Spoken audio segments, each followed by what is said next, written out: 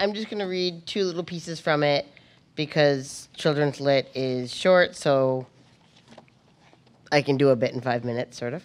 And I'm not used to reading for groups of queer adults. I'm used to reading for children, so we'll see how this goes. I figured.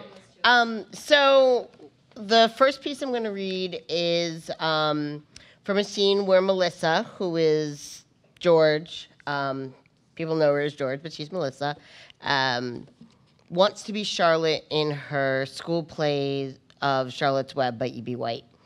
And it's time for the auditions, so let's hear her audition. Ms. Udell asked the boys who wished to audition to raise their hands. George joined them, lifting her hand just to the height of her head.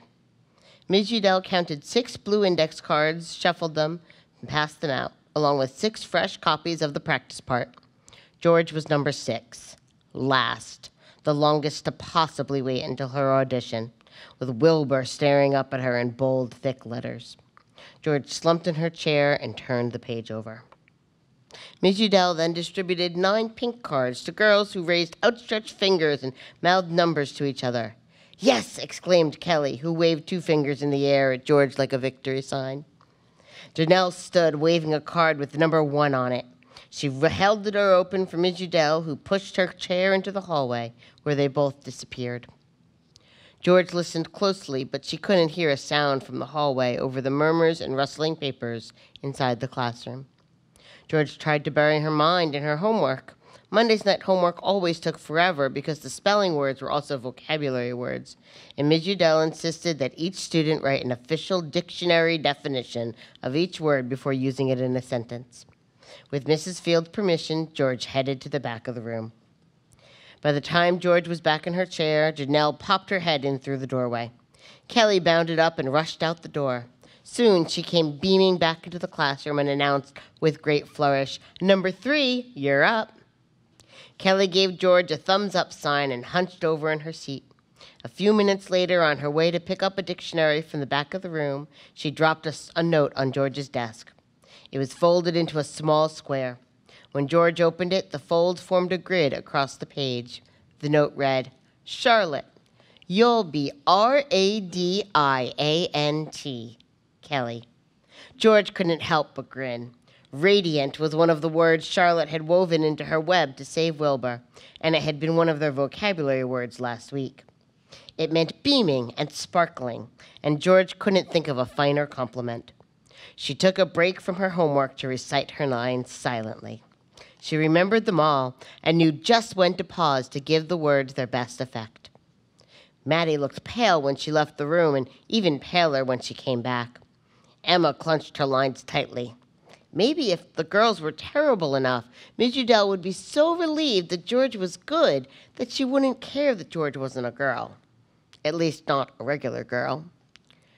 There was a long wait after the last girl came back into the room as Ms. Udell listened to the students from Mr. Jackson's class. Eventually, Ms. Udell came in to announce that it was time for the boys to take their turns. Robert was first and came back bragging, "Beat that, number 2." But George wasn't worried about the boys. Her competition was already back in their seats writing definitions for words like gesture and narrator. Finally, the 5th boy, Chris, went out into the hallway. He was a chubby white kid with a toothy grin. He returned with a smile wider than ever and danced victoriously back to his seat. Then it was George's turn. "You don't have your sheet, George," Ms. Udell said. "Don't need it." "Well, that's a good sign. It means you must have practiced." Ms. Udell gave a kind smile. "But do speak up." Before Ms. Udell could say anything else, George closed her eyes and began. The first words rushed out of her mouth, but then she slowed into the cadence she had practiced. She felt herself as Charlotte and gave each word her full attention as it left her tongue. The words felt even more like hers than they had in Kelly's room. George reached the end of Charlotte's monologue and was ready for the dialogue with Wilbur that followed, but George didn't hear her cue. She opened her eyes. Ms. Udell was frowning, and a thick crease had formed across her forehead. "George, what was that?" she asked. "I," started George, but there were no words to finish the sentence. Was that supposed to be some kind of joke? Because it wasn't very funny. It wasn't a joke. I want to be Charlotte. George's voice sounded much smaller now that she was speaking her own words. You know I very well can't cast you as Charlotte. I have too many girls who want the part. Besides, imagine how confused people would be. Now, if you're interested in being Wilbur, that's a possibility, or maybe Templeton, he's a funny guy. No thanks, I just wanted... Well, okay then, Miss Udell eyed George oddly. For now, we need to get into the room to get ready to go. Would you hold the door for me? Ms. Udell pushed her chair back into the classroom, shaking her head. She announced that it was time to pack up and sent George's row first to the coat closet. George muttered to herself as she loaded her math book into her bag. Stupid, stupid, stupid, stupid. Stupid body, stupid brain, stupid boys and stupid girls, stupid everything. She kicked at the leg of her desk, knocking it into Emma's chair in front of her. Emma turned back to give George a dirty look. George stared intently at the speckled tile floor and wished she were home in bed. When Miss Udell called her row, George hoisted her bag onto her back and shuffled over to the boys' line, still staring at the ground. In the yard, Kelly bounded up to George, her ponytail flopping behind her. So, how did it go? What did she think? Was she impressed or what? I bet she let you beat Charlotte. I don't want to talk about it. George scraped her foot against the pavement. What happened? Kelly cried, grabbing George by the shoulders. Did you mess up? Leave me alone. George jerked back and tried to head to her bus. Did she not like it? No, Kelly, she didn't like it. She hated it. She said that? Kelly's eyes were wide. She thought it was a joke. Oh, well, at least you tried, Kelly shrugged. That's what my dad says. Ha! George screamed in Kelly's face. I don't want to hear what your dad says. Kelly's shoulders shrank. She opened and closed her mouth and then headed toward her bus line.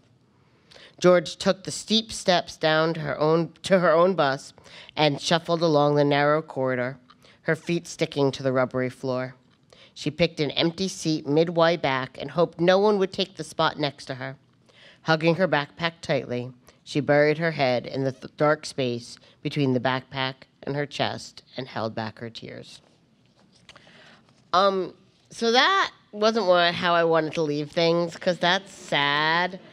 And it's a children's book, and children's books can be sad, but mine isn't. I mean, it's, it has some sad in it because it's a book, but for me it was more important to give hope than reality. I mean, somewhere between the two, but... So this is the other scene I'm going to read. It is Melissa and her family, which is her mom and her brother, going to a buffet after Melissa has just been beaten up at school and told her mom that she's a girl. So... Scott leapt out of Randy's house the moment Mom honked the horn, as though he had been waiting at the doorknob. He filled the car with a rant about his history teacher, followed by a tirade about his math teacher, and a torrent about his biology teacher. The man wants us to dissect a worm.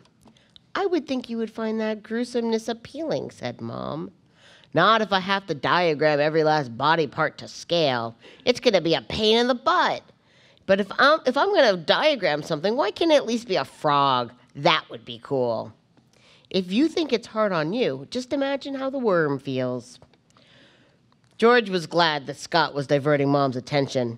She didn't want to be asked why she was smiling after having been beaten up and sent home from school, but she was ecstatic about the idea of playing Charlotte on stage, and it was hard not to show it. Oh, Melissa has already hatched a plan that she's going to be on stage too, so forgot to mention that. Mom turned into Arnie's all-you-can-eat buffet and rolled into a spot facing the building. Red awnings with thick green borders hung across the wide windows of the large, squat building. A long banner stretching across the front of the restaurant proclaimed over 100 items cooked fresh every day.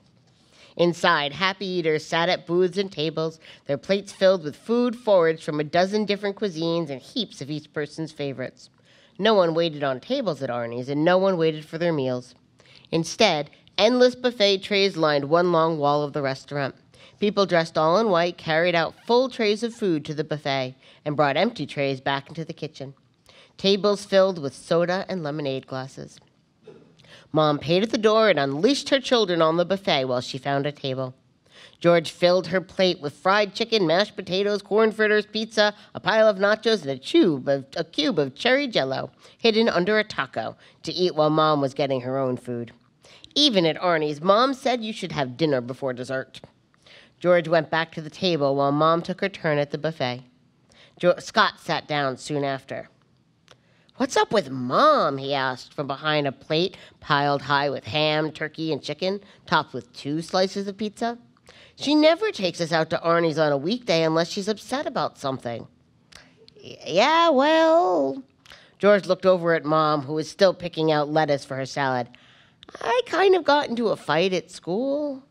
Scott's head shot up in surprise and his brow grew heavy. "When I got into a fight at school, I got grounded. How did you work Arnie's out of it?" "I also kind of told her something." "It must have been big. Mom's staring at the beets like a zombie." "It was." "Did you tell her you were gay?" Scott twisted his fork into a pile of mashed potatoes. "You know I'm okay with that, right? Before Dad left, he made me promise to take care of you. He said you were like that." "I'm not gay," George said. Why did everyone think she was gay? "Whatever, I don't care. My friend Matt is gay. It's no big deal." But it was a big deal. "I told her I think I'm a girl." "Oh." That was all Scott said at first. "Oh." Scott chewed, swallowed, and took another bite of pizza. The background noise of the restaurant throbbed in George's ears. She wished Scott would say something, even if it was mean. "Oh." Scott took a bite of turkey. "Oh." Scott began to nod slowly. He turned to George, whose stomach had jumped with each O and was now nearly in her throat. "That's more than just being gay. No wonder she's freaking out." "I know." Scott put down his fork. "So do you?" "Do I what?" "I think you're a girl." "Yes." George was surprised at how easy that question was to answer. "Oh." Scott ripped a hunk off a roll with his teeth, then chewed thoughtfully. Mom returned with a green salad topped with raw vegetables and a vinaigrette dressing. She finished it quickly and dropped her plate off in a dish bin. Mom always started her meal at Arnie's with a salad. She said it was healthy, not to mention delicious. But she always ate it quickly and then returned with a plate just as decadent as George's and Scott's. Scott had gnawed silently on a chicken wing while Mom ate her salad, but once she got up and approached the appetizer bar, he dropped the bone onto his plate. "I know about your magazines," he said. She has some teenage girl magazines like Teen Girl, Teen Beat, things like that. "Mom told you?" "Nah, I found them this weekend. I knew Mom was upset about something, and then I saw the bag sitting on her bed. Dude, I thought you had porn or something in there, so I took a peek. You know, just to find out what kind of stuff my little bro was into. So I figured you were gay, but I didn't think you were like that." Scott popped a corn fritter into his mouth. "So, like, do you want to..." He made a gesture with 2 fingers, like a pair of scissors. "Go all the way?" George squeezed her legs together. "Maybe someday," she said. "Weird. But it kind of makes sense. I mean, no offense, but you don't make a very good boy." "I know." Mom returned to the table and the conversation was dropped. All 3 of them stuffed their faces until they dragged their very full stomachs into the car, groaning all the way, much like Templeton the rat after his night of indulgence at the fair. All 3 of them crashed in front of the television when they got home. They watched a sitcom about a family with 12 kids. The jokes mostly focused on the empty fridge and full bathroom. George wondered what it would be like to live with so many people. Maybe each kid got noticed less. With Mom eyeing her from her chair, George wondered whether maybe that wasn't such a bad thing. Scott snuck glances her way too, but where Mom's eyes were filled with concern and confusion, Scott looked at George as if his sibling made sense to him for the first time. George had never been gladder to have an older brother.